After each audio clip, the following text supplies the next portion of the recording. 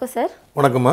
Sir, இப்போ இந்து திருமண சட்டப்படி ஒரு ஆணும் பெண்ணும் திருமணம் செஞ்சுக்கிறதுக்கு என்னென்ன சடங்கு சம்பிரதாயங்கள்லாம் அவசியமாக தேவைப்படுது சார்? ஆமாம், இது கூட தெரிஞ்சிருக்கணும். நம்ம எல்லாம் பார்த்துருக்கணுமோ, எங்கேயா ஒரு கல்யாண மண்டபத்துலேயோ அல்லது ஒரு வீட்டில் பெரிய பந்தல்லாம் போட்டு திருமணம் பண்ணுவாங்க. சில பேர் பார்த்தீங்கன்னா 7 நாட்கள் 16 நாட்கள் அப்படின்லாம் வைபவங்கள் வச்சுருப்பாங்க, நிறைய சடங்குகள் வச்சுருப்பாங்க. சில கம்யூனிட்டிலாம் பார்த்தீங்கன்னா 3 நாட்களுக்கு தொடர்ந்து விமரிசையாக பல்வேறு சடங்குகள்லாம் பண்ணிட்டு இருப்பாங்க. கல்யாணம் முடிஞ்ச பிறகு கூட அந்த சடங்குகள் தொடரும், ஒரு நாளைக்கு தொடரும், அப்படிலாம் நிறையா பண்ணுவாங்க. ஆனால் பல்வேறு விதமான பழக்க வழக்கங்கள், கஸ்டமரி ரைட்ஸு, அந்த செரமனி, இந்த மாதிரி சடங்குகள் இதெல்லாம் நிறைய பேர் அந்த காலத்தில் இருந்ததுன்னா கூட இந்து திருமண சட்டம் 1955 அப்படிங்கிற ஒரு சட்டம் கொண்டு வரப்பட்ட பிறகு பல்வேறு விதமான சடங்குகள், சம்பிரதாயங்கள், பழக்க வழக்கங்கள் எல்லாத்தையுமே கோடிஃபை பண்ணி அதை சுருக்கி கொண்டு வந்தாச்சு. இப்போ சட்டமாக கொண்டு வந்தாச்சு. முன்னாடி ஆளாளுக்கு ஒரு சொல்லுவாங்க, இது எங்க கஷ்டம், எங்க வழக்கங்க, எங்க ஜாதியில் இந்த வழக்கம் அப்படின்னு சொல்லி ஆளாளுக்கு இந்துவா இருந்தால் கூட 1000 ஜாதி இருக்கும், ஒவ்வொருத்தரும் ஒரு பழக்க வழக்கம் சொல்லுவாங்க. அப்படிலாம் இருந்தது. ஓரளவுக்கு சுருக்கி அதை சட்டப்படி இப்படிதான் இருக்கணும் ஒரு கோடிஃபை பண்ணி 1955 இந்து திருமண சட்டம் கொண்டு வந்துட்டாங்க.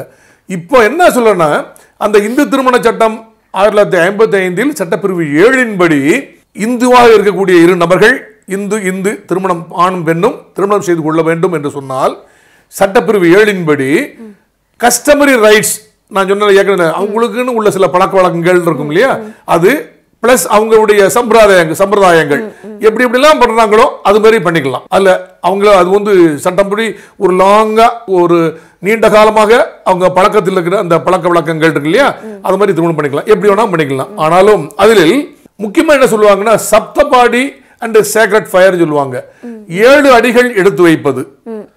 அதே மாதிரி அந்த என்ன சொல்றது சேக்ரெட் ஃபயர் அப்படின்னா அக்னி வளர்க்கறது இல்லையா, அவங்க அந்த ஓமகுண்டம் வளர்த்து அக்னி எல்லாம் வளர்ப்பாங்க, அதுக்கு முன்னாடி மந்திரம் எல்லாம் ஓதுவாங்க, எல்லாமே செய்வாங்க. இந்த மந்திரம் ஓதுறது அல்லது ஒரு ஒரு ஒரு புரோகிதர் வந்து ஓதுறது அப்படிங்கறதெல்லாம் பழக்க வழக்கங்கள். நீங்க வேணா பண்ணிக்கலாம், புரோகிதர் வேற யார் வேணாலும் அதை வந்து பண்ணிக்கலாம், அது ஒன்றும் பிரச்சனை இல்லை. மந்திரம் ஓதி தான் பண்ணணுமானா கம்பல்சரி இல்லை, அதுவும் அவங்களுடைய பழக்க வழக்கத்தை பொறுத்தப்படி. ஆனால் திருமணம் முடியும் போது தாலி கட்டுறது அப்படின்னு இருக்கு இல்லையா, தாலி கட்டுறது ஒரு பழக்க வழக்கம். அந்த திருமணம் தாலி கட்டின உடனே அந்த முன்னாடி இருக்கிற அந்த சேக்ரெட் ஃபயர் இருக்கு இல்லையா, அந்த அக்னி இருக்கு இல்லையா, அதுக்கு முன்னாடி திருமண பெண்ணும் திருமண ஆணும் 7 அடிகள் எடுத்து சுத்தி வர வேண்டும். சோ சப்தபாடி என்ற 7 அடிகளை அந்த அக்னிக்கு முன்னாடி சேக்ரெட் முன்னாடி எடுத்து வச்சுட்டாலே போதும், அவங்க திருமணம் சட்டப்பூர்வமாக செல்லக்கூடிய ஒரு திருமணம். கண்டிப்பாக நிறைய பேர் வந்து என்ன சொல்றாங்கன்னா, இல்ல எங்களுக்கு எல்லாம் பிடிக்கல செய்யல அப்படின்னு சொல்லுவாங்க. ஆனால் இந்த கஸ்டமரி ரைட்ஸ்ல உள்ள இந்த சத்தப்பாடி என்ற 7 அடிகளை எடுத்து வைக்க வேண்டும், அல்லது அந்த அக்னியை வளர்க்கணும், அப்படிங்கிற சுத்தி வரணும் அப்படிங்கிறது கண்டிப்பாக முக்கியமான பழக்கம். ஆனா அருந்ததி பார்க்கணும், அம்மி மிதிக்கணும், அருந்ததி பார்க்கணும் எல்லாம் சொல்லுவாங்க. அதெல்லாம் வந்து ஒரு கஸ்டமரி ரைட்ஸ், அந்தந்த இதுக்கு பிறகு சம்பந்தம், அதெல்லாம் கம்பல்சரி இருக்கணும்னு அவசியம் இல்லை. சில கம்யூனிட்டிஸ்ல பண்ணுவாங்க, சில பண்ண மாட்டாங்க. சட்டப்பிரிவு 7 படி அவங்க கஸ்டமரி ரைட்ஸ் செரமனிஸ் ஃபாலோ பண்ணணும். அதில் இந்த 7 அடிகள் எடுத்து வைப்பது, அந்த சேக்ரெட் ஃபயருக்கு முன்னாடி எடுத்து வைப்பது என்பது முக்கியமானது. அது வந்தாலே போதும், திருமணம் வந்துடும். ஆனால் அவங்க மந்திரம் தான் ஓதணும் அல்லது இந்த மாதிரி ஆட்களை வச்சு தான் ஓதணும் அப்படிங்கிறதெல்லாம் கம்பல்சரி கிடையாது. சார், இப்போ இந்த திருமண சட்டப்படி என்னென்ன சடங்குகள் சம்பிரதாயங்கள்லாம் பண்ணணுன்றதை பற்றி சொல்லியிருந்தீங்க. ஓமகுண்டம் வளர்க்குறது, ஒரு 7 படி எடுத்து வைக்கிறது, அதெல்லாம் பற்றி சொல்லியிருந்தீங்க. 7 அடி எடுத்து வைப்பது, 7 அடி எடுத்து வைப்பது, அதெல்லாம் பற்றி சொல்லியிருந்தீங்க. இப்போ இங்கே இன்னொருத்தர் என்ன சொல்கிறாருன்னா, நான் இந்த திருமண சட்டப்படி திருமணம் பண்ணணும், ஆனால் எனக்கு எந்த சடங்கு சம்பிரதாயங்கள் எதுவுமே வேணாம் அப்படின்னு சொல்ல, அப்படி திருமணம் பண்ணலாமா சார்? அது சாத்தியப்படுமா? கண்டிப்பாக முடியும், அதில் ஒன்றும் எந்த பிரச்சனையும் இல்லை. இந்து திருமண சட்டம் 1955 என்ன சொல்லுதுன்னா, சட்டப்பிரிவு 7 படி கண்டிப்பாக கஸ்டமரி ரைட்ஸ் அண்ட் செரமனிஸ், பழக்க வழக்கத்தில் உள்ள சில வழக்கங்கள் மற்றும் சில சம்பிரதாயங்களை கடைப்பிடிக்க வேண்டும் கண்டிப்பாக. அப்பதான் அந்த திருமணம் செல்லும். அதில் அக்னி வளர்த்து அதில் வந்து அந்த சேக்ரெட் ஃபயர் என்று சொல்லக்கூடிய புனிதமான அந்த அக்னிக்கு முன்னாடி திருமண பெண்ணும் திருமண செய்து கொள்ள ஆணும் 7 அடிகள் எடுத்து வைக்க வேண்டும். 7வது அடி எடுத்து வைக்கும் போது அவங்கள் திருமணம் நிறைவு பெறுகிறது, திருமணம் சட்டப்படியாக செல்லுபடியாக கூடிய திருமணம் அப்படின்னு சொன்னாங்களே. அது அப்படிதான் பண்ணணும். ஆனா தமிழ்நாட்டில் வந்து பெரியார் அவர்கள் இயக்கம் ஆரம்பிச்சு சில பழக்கங்கள்லாம் மூட பழக்கங்கள், இதெல்லாம் செய்யக்கூடாது, ஏன் அக்னி வளர்க்கணுமா, யாராவது புரோகிதர் வந்தது மந்திரம் ஓதனாதான் மட்டும்தான் திருமணம் செல்லுமா, இதெல்லாம் முடியாது. எனக்கு திருமணம் என்ன ஆனது இந்து பண்ணா கூட நாங்கள் தனியாக நாங்கள் வந்து சுயமரியாதையோடு நாங்கள் பண்ணணும், எதுக்கு இன்னொரு வச்சுட்டு அக்னி ஓதணும் அப்படின்லாம் சொல்லிட்டு இருந்தாங்க. அப்படிப்பட்ட சூழ்நிலையில் 1969 தமிழ்நாடு அரசாங்கம் இந்து திருமண சட்டம் 1955 ஒரு புதிதாக திருத்தம் கொண்டு வந்து சட்டப்பிரிவு 7A 7A என்று ஒரு புதிய சட்டப்பிரிவை 1969 தமிழ்நாடு அரசாங்கம் கொண்டு வந்தது முதலாக. இந்த சட்ட பிரகாரம் சுயமரியாதை திருமணம் அல்லது சீர்திருத்த திருமணம் அல்லது என்ன பேர்லானா நீங்க அழைச்சுக்கோங்க அதை. ஆனா சாதாரணமா சுயமரியாதை திருமணம் அல்லது சீர்திருத்த திருமணம் அப்படின்னு சொல்லுவாங்க. அந்த திருமணத்தில் எப்படின்னா அந்த திருமணம் செய்து கொள்ள போகின்ற இந்து ஆணும் இந்து பெண் மட்டும் தான் பண்ண முடியும். வேற இன்னொரு மத சேர்ந்தவர்கள் பண்ண முடியாது. சுயமரியாதை திருமணம் பண்ண முடியாது. 7A பண்ண முடியாது. ஆக இந்து ஆண் இந்து பெண் 2 பேரும் அவங்களுடைய நண்பர்கள் அல்லது அவங்களுடைய சொந்தக்காரர்கள் உறவினர்கள் அல்லது வேற யாருனாலும் சரி நபர்கள், அந்த நபர்கள் முன்னிலையில் வைத்து திருமணம் செய்து கொள்ளலாம். அப்பா அம்மா வரணும் அவசியமே கிடையாது, அண்ணன் தம்பி வரணும் அவசியம் கிடையாது, 4 ஃப்ரெண்ட்ஸ் இருந்தாலே போதும். சாட்சிகள் 3 பேரை வைத்துக் கொள்ள வேண்டும், அதான் முக்கியம்.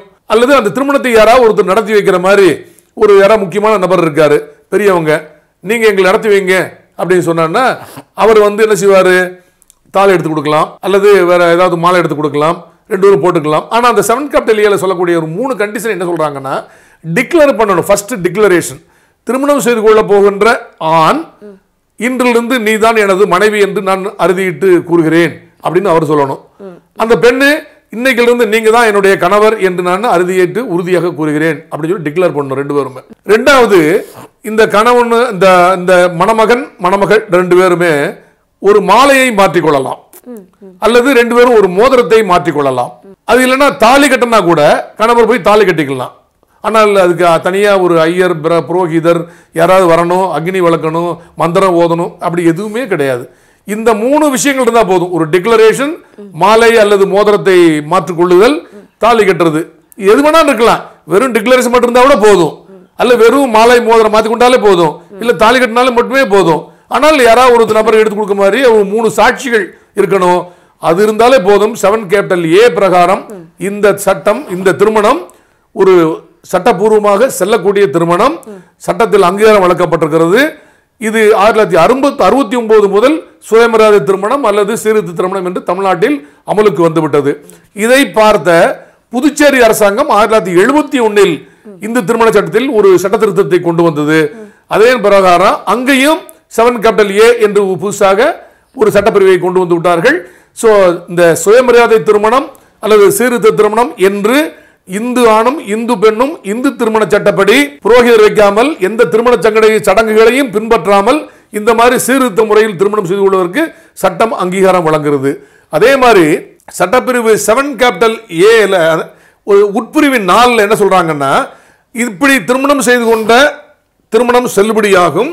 அவர்களுக்கு ஏதாவது குழந்தைகள் பிறந்தாங்கன்னா உட்பிரிவு 4 படி அது சட்டபூர்வமான குழந்தைகள். எப்படி இந்து திருமண சட்டப்படி திருமணம் செய்து குழந்தை பிறந்தாங்கன்னா சட்டபூர்வமான குழந்தைகள், இந்த அப்பா அம்மாவோட சொத்தெல்லாம் அந்த குழந்தைகளுக்கு வருமோ, அதே மாதிரி சீர்திருத்த திருமணம் செய்ய உண்டால் கூட சட்டபூர்வமான திருமணம், குழந்தைகள் சட்டபூர்வமான குழந்தைகள் என்று கொண்டு வந்தார்கள்.